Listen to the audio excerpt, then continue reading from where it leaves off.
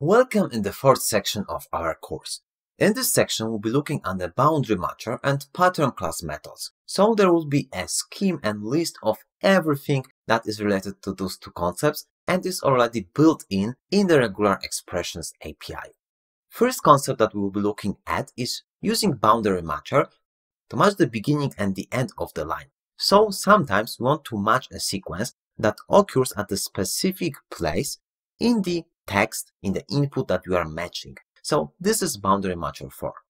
Next, we'll be creating regular expression with word boundary. So this will be a bit different concept, but also using the same technique.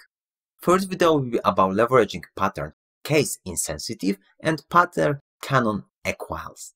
So this will be the beginning of patterns, and we'll do a list of other important patterns. And for example, we'll be looking at the pattern comments in the fourth video.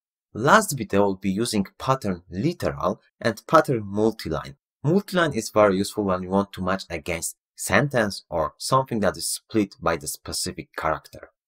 This is a first video in which we'll be using boundary matcher to match the beginning and the end of the specific line.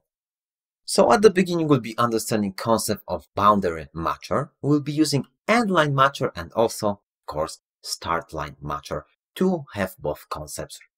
So let's consider the beginning of the line matcher. So here we are creating our literal, that is a cat. So this is a literal regular expression, but before the cat we are using the dash sign. Dash sign is used in regular expression in multiple contexts. That's why it is important to understand when to use that dash sign and what does it mean. So if you don't remember, let's go to the previous video once again. But here we can see that cat and dash before that. It means that this specific cat word should be at the beginning of the sentence of the text that we are matching. So if we will have a sentence that is called cats are friendly, we will get match because cat is at the beginning of the sentence. Let's start the test. We can see the test passed.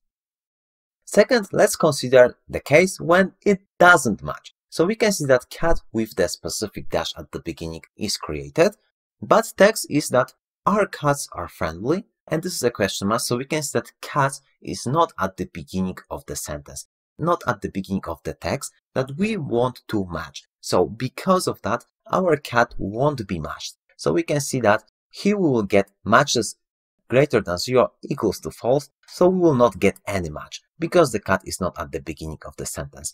So we covered the beginning matching, but also we have a regular expression specific character that is responsible for matching the end sequence. So we can see that we can use cat and $sign, and we have sentence that is my best friend is a cat.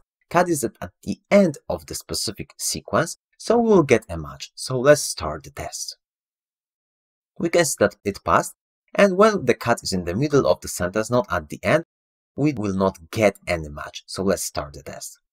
But also, as with regular expression, there is a problem if we will have a sentence with a $. So let's see what will happen if we have a $. At the end. We can see that we didn't get match, but someone, if that doesn't know that $. Has a specific meaning for regular expression, may think that this is just a literal. So to interpret it as a literal, we need to, of course, enclose it and quote it. So if we will quote it, then cat $. Will be matched because this is interpreted right now as the normal $sign, not as the specific end of the line matcher.